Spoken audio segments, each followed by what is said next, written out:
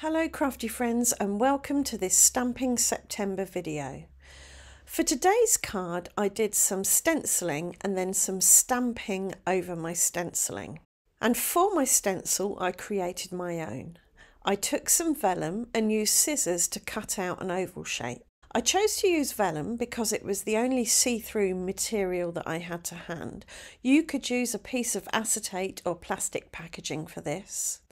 I wasn't happy with my first attempt at cutting an oval though, so I ended up cutting a second and that was fine. Before stenciling, I put a card panel on my grip mat and used washi tape to keep the stencil still.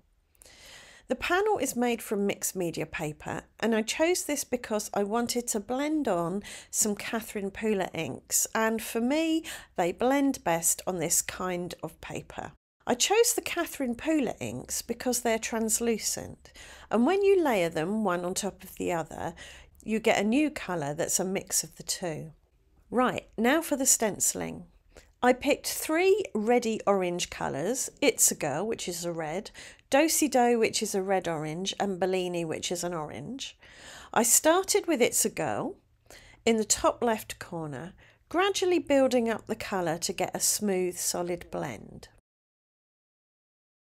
When I was happy, I moved the stencil down and to the right a bit and then blended on the Do-Si-Do, overlapping the first shape a little bit to get that new colour, that blend of It's a Girl and Do-Si-Do. Finally, I moved the stencil down and to the left and added Bellini, again overlapping it with the previous circle to get a new colour, a blend of Bellini and Do-Si-Do. I gave my stenciling a little time to dry and smooth out, and then I put the panel into my stamp positioner for stamping. I dusted the panel with corn flour to remove any static moisture or grease because I wanted to do some heat embossing, and then I placed the stencil back over the first colour to act as a mask for my stamping.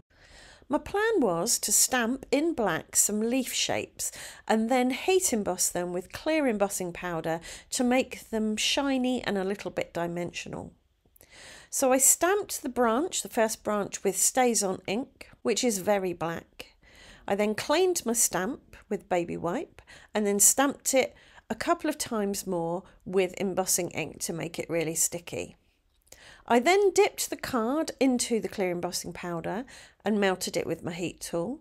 And I did this whole process 2 more times using 2 different branch stamps. So I've got a different black, glossy, slightly dimensional branch on each of the 3 oval shapes. So as this is a Stamping September video, I thought I'd ask, what are your favourite types of stamps to use on your cards? I have lots of different types of stamps that I like to use on cards, but my absolute favourites are grungy, mixed media, background type stamps. I love the look that I get when I layer them with other media. They just add so much depth and interest and visual texture. So let me know in the comments, what are your favourite types of stamps to use on your cards?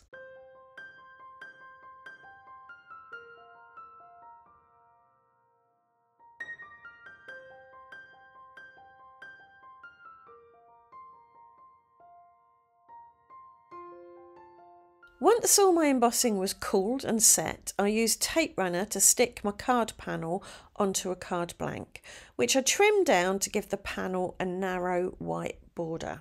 I think this can really set off a card and makes quite a lot of difference. If you want to add a bit more colour to your card, you could always use one of the inks or a blend of the inks to colour your border before you stick your panel on top. For a sentiment, I chose a Love You More stamp in a typewriter font. I didn't want the more part though, so I covered that with washi, inked up my stamp with StazOn, and then removed the washi before adding the stamp to the card.